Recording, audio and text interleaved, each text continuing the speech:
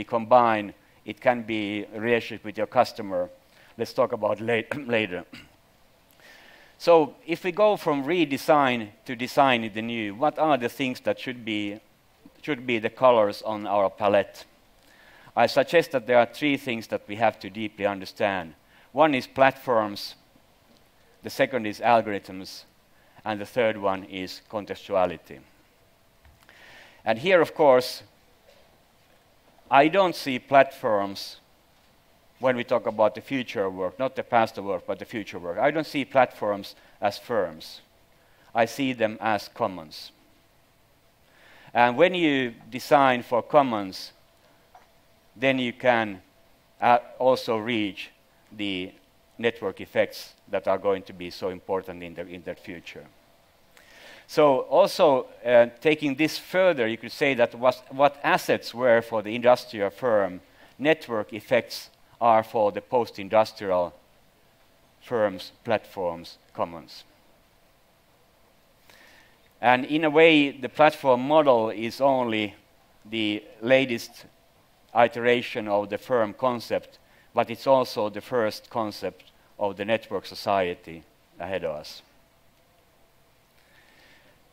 So understanding-wise, the shift is from transaction cost economics to networks and network phenomena, which we still don't quite see the way they should be understood.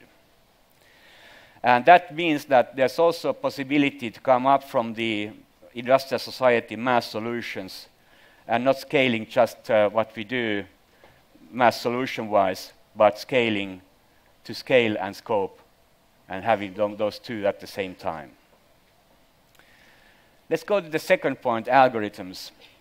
And of course, here, as I suggested, we are in the midst of the biggest democratization of productive capacity that human beings have ever encountered. So understanding the democracy behind what's going on, or the possibility for democracy that's happening at the moment, is the key design principle. And of course, as discussed, we see that we are losing jobs to automation, but I don't see automation as a part of the digital post-industrial society. I see automation as the last of the industrial era. It's the last phase. The first phase of the post-industrial era is augmentation of human capabilities and human competitive and cognitive abilities. And of course, what helps us tremendously here is what's happening on the digital developments at the moment, digital advances. And of course, everybody knows what's going on when it comes to natural language interfaces and agent-based systems. What this entails as a design principle that I'm not sure whether making apps is going to be the thing next year. So apps may be just one step towards what is often called conversational commerce. What is interesting is whether you guys could actually think bigger and ask yourselves whether these new systems, blockchain-based systems, could be actually changing our governmental structures and the politics. This is something that we try to do in the Nordic countries, and of course this is also related to basic income experiments that we are at the moment starting in Finland. But the most important thing for me personally is the understanding of contextuality and the importance of time and space. And why I'm claiming it is because I say that there are many problems without mass solutions. And also, as a design principle, I claim that post-industrial work starts with context-specific interaction. So it doesn't start from an idea that goes to a product. It starts from a conversation that goes towards a solution.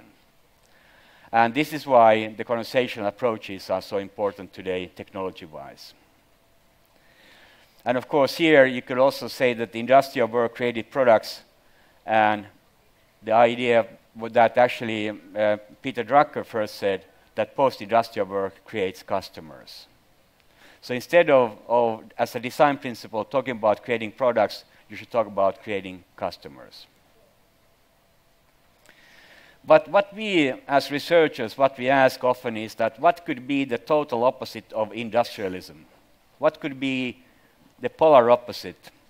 And we claim that it's something that is happening in a unique time and place, like here and now. So the moments here and now are the most important ones. And also what we study, we are not sure how this goes, but this is very interesting for us at least, is to think about processes as the things that you pay. You don't pay for products, you pay for processes as a customer. And why we claim this, we say that actually work is solving problems. And when we use the word problems, we don't use it in a negative sense.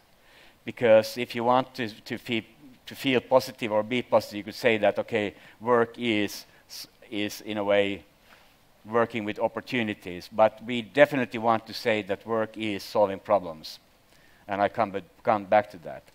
Because then it means that the post-industrial approach to work might be defining the problem together with the customer, solving the problem together with the customer. You remember the process approach, and then perhaps scaling up the solution in the network. Also, you could say that learning is asking questions. Now, as a design principle, each one in this room should ask yourself, what kind of problems do you solve? And also, what kind of questions do you ask?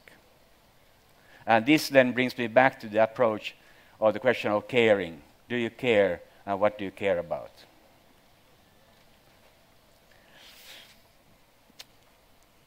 In many ways, it is a wonderful time. Despite all the problems we have, the huge global problems, it's a wonderful time to do these things in business. Because the industrial era was about reducing choices, but the post-industrial era is about expanding choices, expanding our thinking, coming up with totally new approaches, which nobody can say, no, you can't do that, because of the democratic approach to technology and capability. So, opening up the world, I would say that when we design the new work, when we try to create the narrative for post-industrial work, there are three things that you should be alert to and aware of. Three things that should be on your radar screen. And those are the platform economy, the algorithmic economy, and the interactive economy. If you want to follow the developments, please do follow us on Twitter or follow the work. We do a lot of research on these very topics. And please do join us. Thank you so much.